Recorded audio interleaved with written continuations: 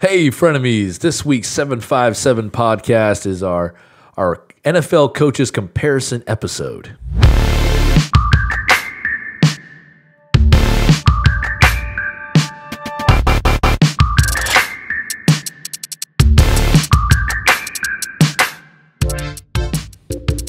Welcome back, frenemies, episode 93.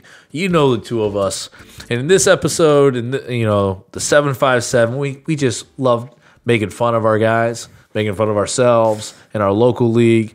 And this week, we're comparing our league mates to NFL head coaches. Yeah, we've been having fun with this comparison. I think they're enjoying it. Oh, yeah. I'd be curious to hear those of you that are in our league and listen to us if this is entertaining at all. So just let us know. Yeah, I mean, I got like a couple people I know will let me know like where we could have done better, been funnier. Yeah. So I was like, oh, it's nice to know that other people were listening to the 757 podcast. We don't just do this for nothing, Chris. Yeah. It's not just to talk fantasy with each other. Yeah, so anyways. Some people enjoy it. So we're going to go 1 through 12 as our One person on this list will not enjoy it. No, he won't. Or 2, actually. So 1 through 12, we're going through from our rankings. We should rename our podcast here from the Outside of the Playoff Hunt podcast for the two of us. Yeah, we're just not competitive. Oh, well, we are competitive, but we're still on the outside looking in. I know. It's been rough. I got to give it up to your brother. Mm-hmm. He beat me this week.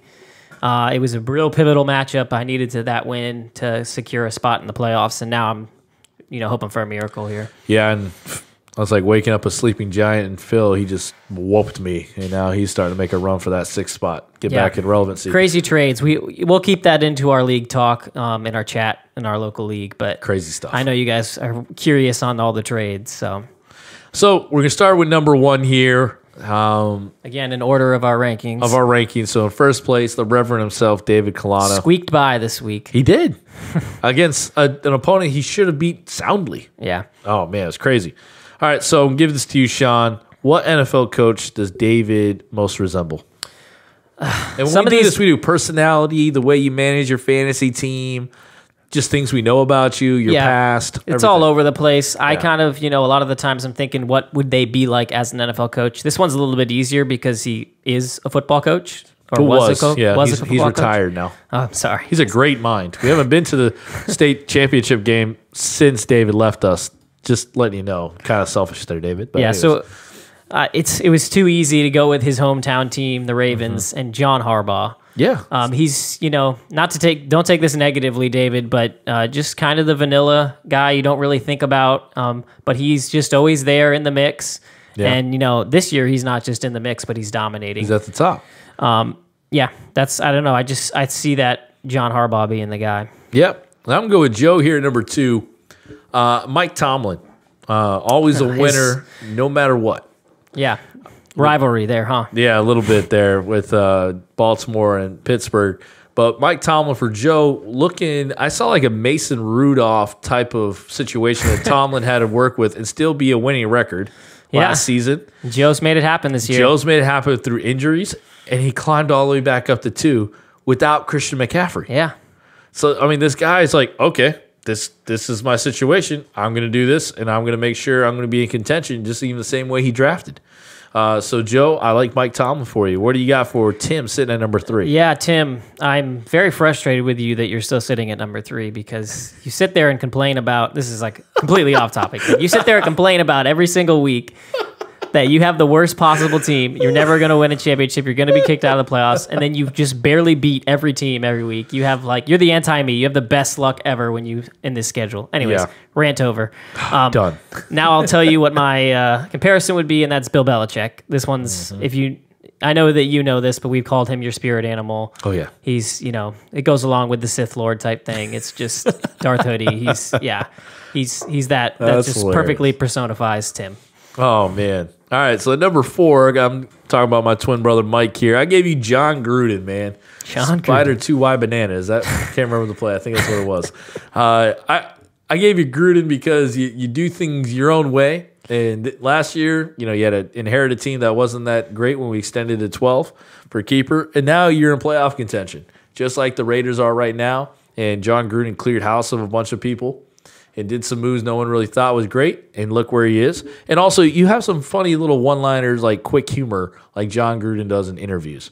You do add that in the chat, and every time I talk to you, it just seems like it just flows right off your tongue. So you have a John Gruden personality. Here's another homer one for number 5. Yeah, but actually we need to swap this because I think you have this wrong in the rankings. Daniel is number 5. Don't shortcoming this, man. All right, so I'll let you take this one while I look for the drop. I like turtles. There you go. So turtles. Tidewater Turtles is the next one up. At number 5, I accidentally put Morgan and Daniel. Good thing I caught that. We would have been under some fire. Oh, Daniel would have been the first one to hit us up in the chat at 6 a.m. So yeah, Daniel, I'm giving you Doug Peterson. Doesn't look good right now. All right, but he has won a Super Bowl. Yeah, he's won a Super Bowl with Nick Nick Foles, just like the Turtle.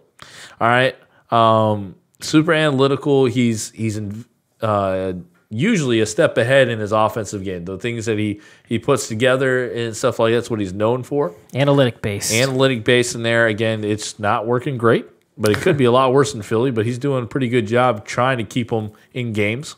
So I like that. I mean, outside of this year, but you won a Super Bowl. You are pretty creative with your trades, what your draft strategies. Doug Peterson was the same way, and that's what kind of elevated him to the head coaching job, and what took Philly to that surprise run of the Super Bowl. All right, so now let's move on to Morgan, who is in that last playoff spot. I feel like you're going to love this, and I feel like you don't deserve this all the time. But no, Cliff Kingsbury. Another homer pick, a Cardinals head coach. He's just that guy. He loves him some him. He's a good-looking man. Just the comparisons work. He's that guy that'll may not be respected as much by his peers because he just got to come straight into this job. But he's getting it done right now. Yeah, just like you, Morgan. He's getting it done. All right, number 7, we got Sean. And I stayed with the first name here. 7, just outside of the playoffs. As some would say where I belong all the time. Which I gave you Sean Payton. Now, Sean Payton did win a Super Bowl, but you look at his playoff runs, he was not done that. He was always bad luck, and he couldn't get into the big championship game. Yeah. That's kind of how you were for the longest time. Yeah. For just getting into the playoffs, sitting right outside. And, also competitive nature. You are super competitive. Sean Payton, even when he had COVID over the spring, he was still working. Yeah. He was just grinding away. Same thing he does. He's never satisfied with all those star powers that he might have in New Orleans. He's just going to always tweak, always completely change it up. And you know what? I would say you don't settle for a lack of effort either. Yeah, we were kind of talking about it before here, but when I play sports, I'm a terrible person to be on your team if you're not going to be 100% of it. So probably me and Chris would be terrible playing sports together because he just doesn't care. He's like, oh, it's okay, Yep, I'm not that crazy competitive while I'm playing the sport. I am roll right off my back. I don't care if you're not the best athlete, but if you're going to sit out there and try your hardest every single play like I am, then I'm happy. Yeah, you got to go with that. And then also in fantasy wise, the way you stream and all that, if someone's not giving you in your way, not giving you everything, you cut them. Yep. You trade them away. All right, so next we got Phil. Phil. Phil, I'm doing this because I know you. All right, you're Bruce Arians, brother. You're Bruce Arians because you're so emotional and fired up. You red beat face. We coach football, man. Oh my goodness, can you get emotional? And I love it. And that's how Bruce Arians is on the sideline. Yeah, even with Tom Brady. He's yelling at him. Yeah, I think you could go into a paint store and pick out your color red based on Bruce Arians. Oh, yeah. Yeah, can I use game day Arians? Redder and redder. Oh, this red. Okay, he's redder than Cardinal red. All right? Or Tampa Bay maybe that's why he keeps picking these red teams, right? So he can blend in. Yeah, the colors of the team, of the jerseys match his face. All right, so and then we're going to go to Chris here. This is the complete opposite type of coach. And Pete Carroll, I think, is a great pick for you. He's just most positive coach ever, fun-loving guy, loves his players. They love playing for him. But it's been a little bit since you've won the championship. We regard you as this fantastic fantasy player in our league that came in and has 3 championships now. But it's been a while since you've been up in the tops of our league. Almost 2 whole seasons without a championship. That's what happens when Gurley is no longer relevant and on your team. That sucks. That so sucks. All right, so I'll give you number 10 here as well. All right, so number 10, we're going to move on to Leroyce. I'm sorry, you're down at number 10. I know. It's been a rough year. I've kind of been your buddy with, just having the worst luck and starting off 0-4. Sean McVay. So we'll lighten your spirits. Yeah, he's, just another positive coach that, he's sticking in it. It's been a hard, rough year for Leroyce, and he's just continuing to make trades and try to make things happen. Keeps not going his way. A little bit of McVay's had that in the past too. And then the other thing is you're just extremely handsome. Extremely handsome. A very good-looking man. Same thing with Cliff Kingsbury. All right, so number 11, Adam Gase. Yeah. For Ryan Meckes. I'm sorry, Ryan. We're going to find out if you listen to the podcast. Yeah, because you'll be raging mad because I know how much you hate this guy.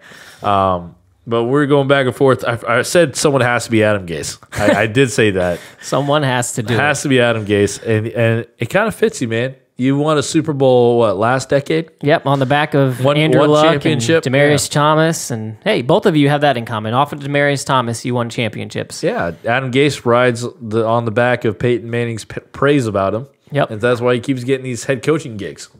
So you're riding on that wave of winning the first name on this ball right here in the middle. I think he's perfect, too, because, he is one of those coaches that will just surprise you.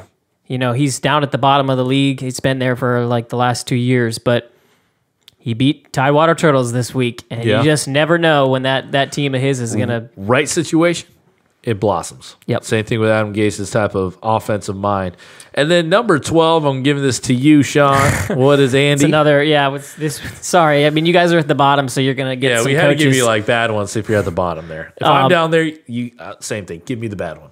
Bill O'Brien. We kind of broke the rules here. He's not a coach any longer, but just simply for the trade, man. That big trade with Tim, it was kind of like the Hopkins-David Johnson one where everybody's just going, what is Andy thinking? Yeah. And that's whatever the whole league did with Bill O'Brien. So it's true. All right, so those are our 12 guys, and those are the 12 NFL coaches that we paired you up with. You think if you know these guys and you're listening and you say, I think he should be more like so-and-so, let us know. We're obviously going to hear from our guys in the chat tomorrow morning. That's true. So let us know what you think. But by these names here that we have given you, our league mates, you need to change your icon. Yeah, this has been a fun thing for those of you that aren't in our league. I think we've mentioned it before, but they've been changing their team names and icons. On Sleeper app, This is the week, guys. Let's get all 12 of us changing that icon. We'll see who actually listens to this podcast here. Yeah, well, we say that over and over again, but can we get the full 12 listeners? I don't know. All right, guys, follow us at Frenemies FF Pod. Wow, that sucked. On all social media platforms. And now they won't listen anymore. Now they won't. They're like, that guy can't even talk straight. All right, so tell other people about us.